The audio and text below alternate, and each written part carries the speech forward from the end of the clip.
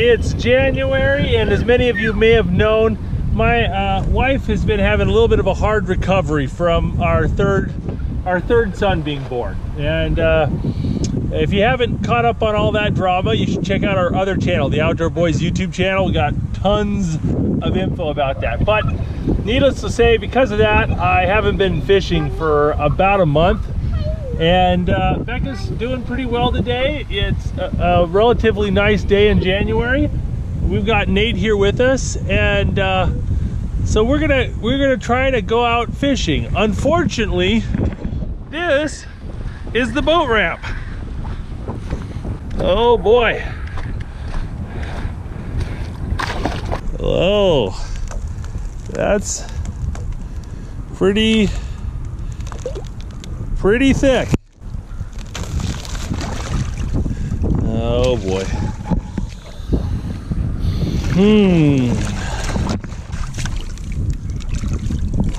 All right, let's try something. Oh, that's not a good sign. Oh. I'm good. I'm good.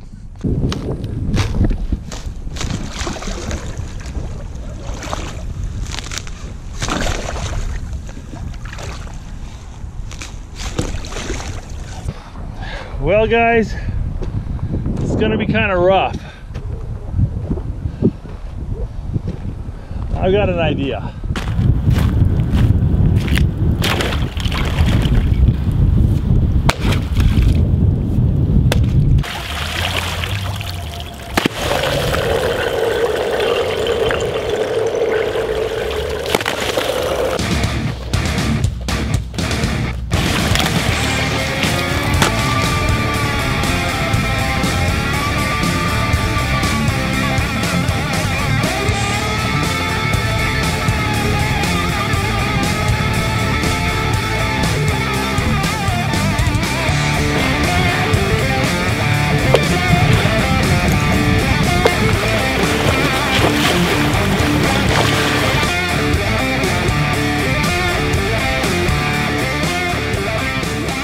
Well, guys, there we go. I think I got enough cleared to launch the boat. Whew.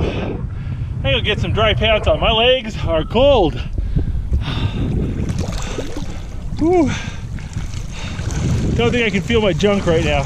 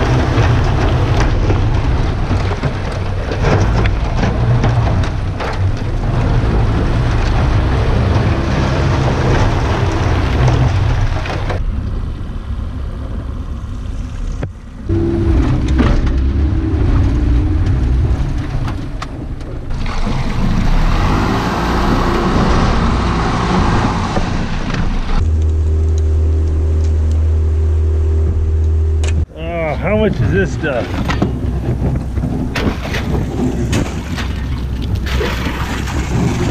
This stuff's easy.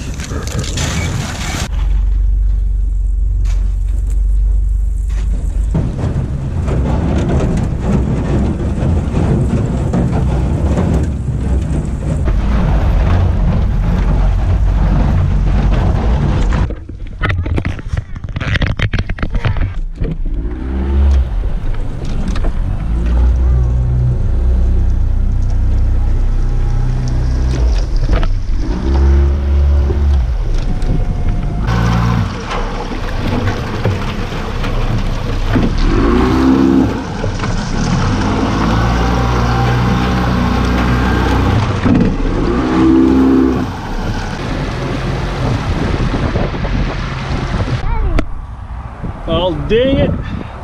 I thought when I got closer to the main channel of the river, I'd get away from the ice. Unfortunately, it was all for naught. Looks like there's just a little bit of clear spaces here and there, but I'd be fighting ice for a long time. So, just to say, we actually went on a fishing trip. We're gonna go and throw our gear in the water here. It's actually not a bad spot. So we might actually catch something. We'll see.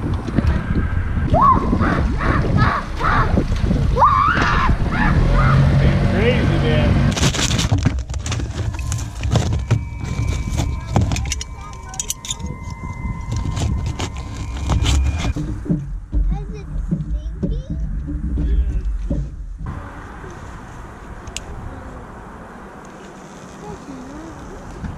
As you guys may already know, my third baby boy was born at the end of December, little baby Jacob, and he is healthy and beautiful, and we are so glad he's here. But it wasn't without complications. My wife suffered partial paralysis in her leg from the labor, and is still not able to really walk without assistance.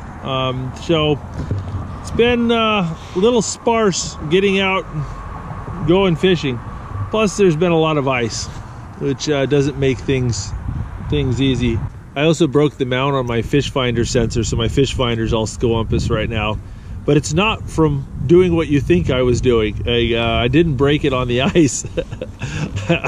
I was actually swinging a rake and wasn't paying attention to what I'm doing, and I clipped the fish finder mount and broke it off.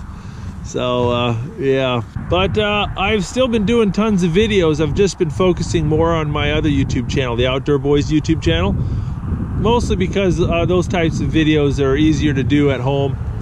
You know, stay close and help Becca out. So if you guys are craving more videos, make sure to check out my other channel, the Outdoor Boys YouTube channel.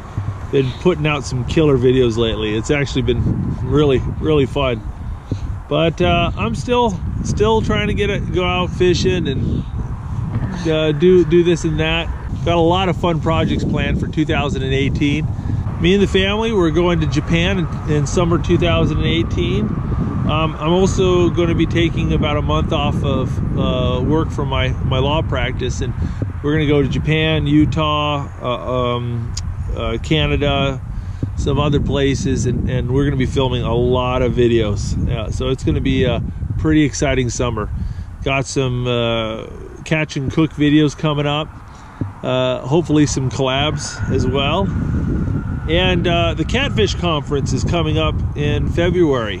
I'm going to put a link in the video description, but check it out. If you haven't been to the Catfish Conference, it's an awesome event. Oh, silly.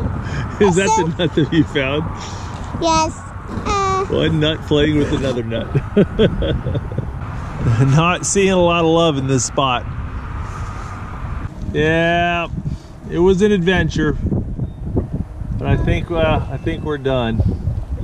Let's reel it in and go home.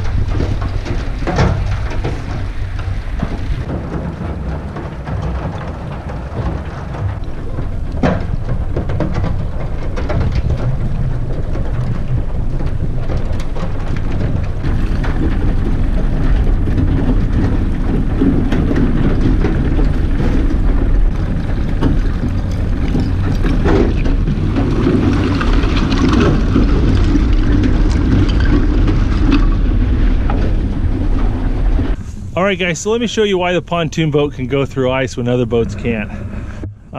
So see it? It's got this blade along the bottom. Okay, this blade right on the front kind of deflects down. What happens is when you drive at the ice, the blades go on top of the ice, And what it is all the weight of the boat is going on these blades, and it's pushing down on the ice and breaking it from above. So you're not breaking through the ice this way, you're sliding up on the ice, and then it's breaking under the weight of the boat. That's just the same way that those Russian icebreakers work, only instead of one hole, it's got two. And the big thing is this boat won't get damaged from hitting those ice chunks, except on the side. So like right here, you can see a little bit of a dent, and you can see you'll get little dents right here and here.